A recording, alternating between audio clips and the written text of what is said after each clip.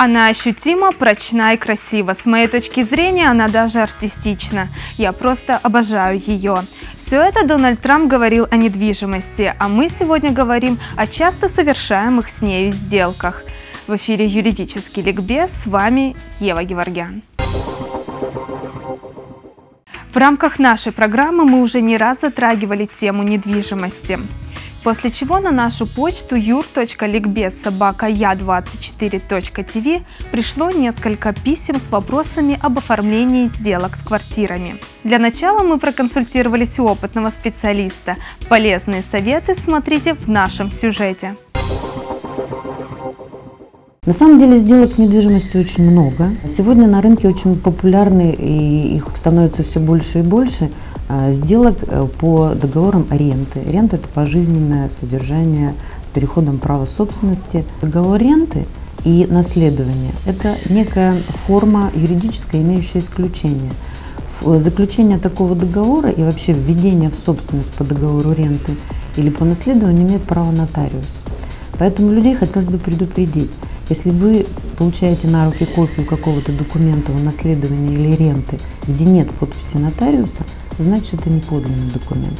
Почему об этом говорю? Потому что, к сожалению, подобные ситуации возникают. И я сталкиваюсь иногда с ситуациями, где людей вводят в заблуждение. Здесь нужно просто это знать и проверить всю информацию можно у того нотариуса, который обозначен в документе.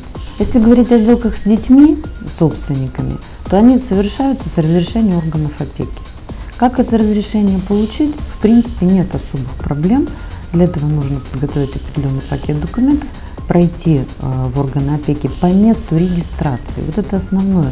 Люди у нас иногда путают собственность и регистрация по месту жительства. Так вот, обращаться в опеку надо по месту регистрации, то есть там, где ребеночек прописан.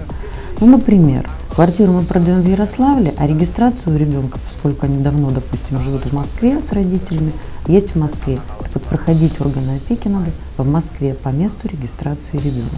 Еще можно отдельно сказать о доверенностях. Люди имеют полное право совершать сделки по доверенностям. Это банально, часто встречающаяся ситуация. Человек живет в одном городе, а продает недвижимость в другом, потому что не имеет возможности выехать на сделку. Здесь нужно тоже просто проверить доверенность, которая выдана нотариально, также через того нотариуса, кем она выдана. Есть общий список нотариусов, он зарегистрирован, и это вам могут сделать, опять же, профессионалы. В принципе, это можно сделать и самостоятельно, при условии, если вы активный пользователь интернета и умеете это делать. Приватизация. Что такое приватизация? Это бесплатная передача в собственность того жилья, где ты живешь и имеешь постоянную регистрацию. Это же на самом деле здорово, когда тебе дают вот эту крышу над головой, и ты не должен искать возможности ее купить. Другой вопрос. Не все люди имеют право на приватизацию. Для того, чтобы приватизировать, то есть получить безвозмездно квартиру, нужно соблюсти 3 условия. Одно из них – это быть гражданином Российской Федерации. Второе – это иметь постоянную регистрацию в этой квартире. И третье – никогда не пользоваться, либо не отказываться от права приватизации. Вот здесь сразу хочу сказать, чего люди у нас не понимают. Люди как раз не понимают основного, что право приватизации дается фактически один раз, если мы говорим о взрослых людях. Дети имеют возможность несколько раз пользоваться приватизацией при определенных условиях, а вот взрослый человек имеет право один раз в жизни. И вот если он в свое время не воспользовался этим правом, а написал отказ от права приватизации, это значит, что он потерял это право в дальнейшем, то есть он отказался. То есть он отказался от своего права, которое ему было дано законодательно. И поэтому уже ничего и никогда в другую ситуацию он приватизировать не сможет. Вот этого люди у нас не знают, подписывая отказы от приватизации. А хотелось бы, чтобы они это понимали. И еще что очень важно при приватизации. Если у вас в квартире зарегистрирован несовершеннолетний гражданин, то его право априори в этой квартире существует, и обойти его нельзя. Соответственно, он должен быть включен в число собственников этой квартиры обязательно. Хотите вы этого или не хотите. Теперь вы точно знаете, кто может получить право на приватизацию и чем вам грозит отказ от нее. Также можете смело оформлять недвижимость на детей и совершать сделки по доверенности. Но вот как проверить чистоту этой сделки, нам расскажет практикующий специалист.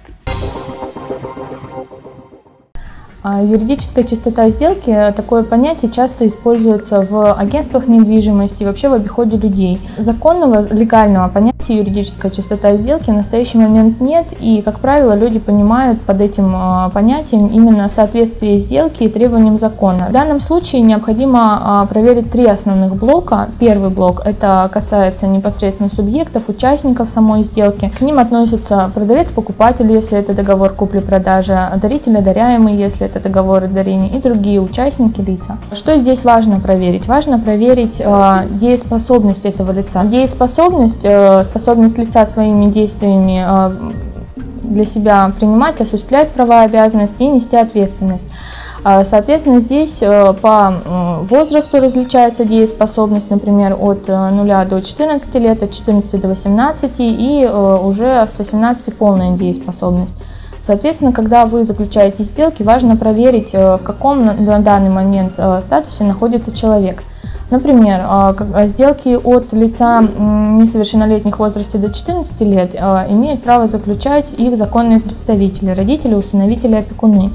В данном случае в сделке это будет выглядеть таким образом, что, например, несовершеннолетний приобретает объект недвижимости в лице своего законного представителя и подписывает договор законный представитель. Дееспособности от 14 до 18, здесь уже граждане, они совершают сделки от своего имени, но с согласия своих законных представителей. Соответственно, подписывает договор и несовершеннолетний, и его законный представитель, ну и, соответственно, сторона по сделке. Уже с 18 лет люди могут подписывать договоры сами, заключать договор. Кроме того, у нас есть возможность достижения этой дееспособности до 18 лет. Это эмансипация и вступление в брак. Также полностью дееспособный человек может быть лишен дееспособности и ограничен дееспособности. Лишение и ограничение – это всегда происходит в судебном порядке, и, соответственно, основанием является именно решение суда о соответствующем факте. Кроме того, важно проверить, на каком праве объект принадлежит вашему, например, продавцу, дарителю и так далее. То есть, соответственно, это можно сделать, заказав выписку из Единого государственного реестра. Эту выписку предоставляют любому лицу, то есть при предъявлении паспорта с оплатой госпошлины, так скажем, ограничений в этом нет. Но важно знать, что эти выписки, они лучше брать их перед самой сделкой. Кроме того, заказывая выписку из ЕГРП, о которой мы говорили, там будет указано не только право, на котором принадлежит и кому принадлежит, но там еще будут указаны ограничения, обременения, которые есть на объекте недвижимости, например, залог. Это очень важно, имеет значение для человека, потому что приобретая, он в таком случае приобретает залогом, и у какого-то кредитора есть возможность получить свое исполнение обязательства за счет этого имущества. Соответственно, это тоже важно для покупателя-приобретателя. Что касается прав третьих лиц в отношении объекта недвижимости, здесь уже такого реестра нет в плане, например, право проживать в этом объекте недвижимости. То есть здесь уже непосредственно важно выяснять в процессе разговора вот эти моменты. Например, у нас сохраняют право пользования объектом, независимо от того, кому из собственников потом перейдет объект недвижимости, лица, которые в свое время отказывались от приватизации в отношении этого объекта недвижимости. Это очень важно, то есть потому что не каждый человек согласится купить квартиру с тем человеком, который там прописан. Кроме того, сохраняют право пользования у нас лица, которые выписаны, например, на военную службу по месту службы, либо которые отбывают наказание. То есть их выписывают без их согласия по решению суда. И, соответственно, по освобождению они имеют право прийти и восстанавливать свое право.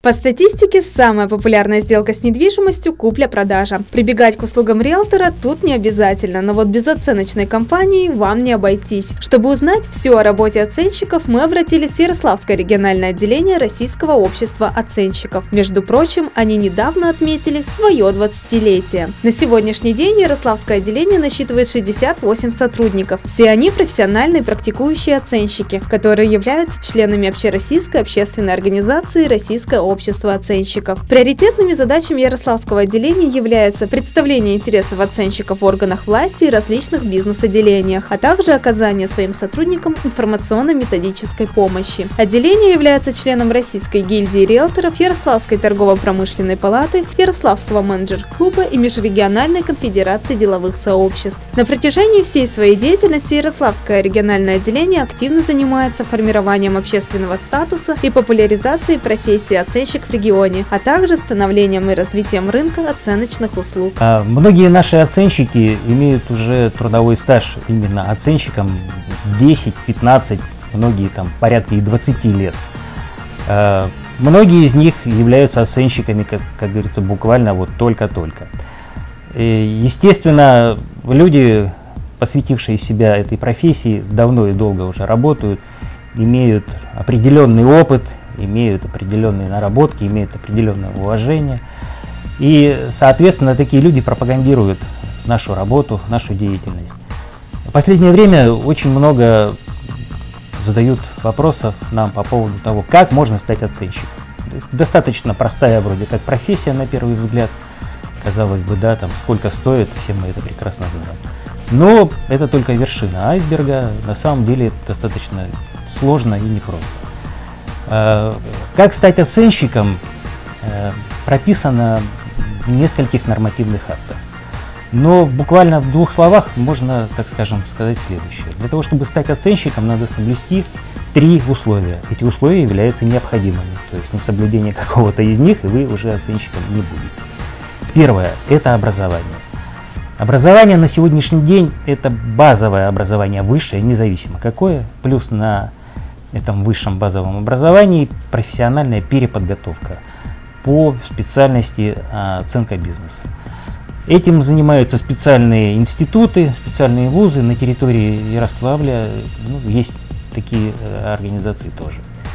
Второе условие. Вы должны застраховать свою профессиональную деятельность как оценщик в установленном законе порядком в одной из страховых организаций.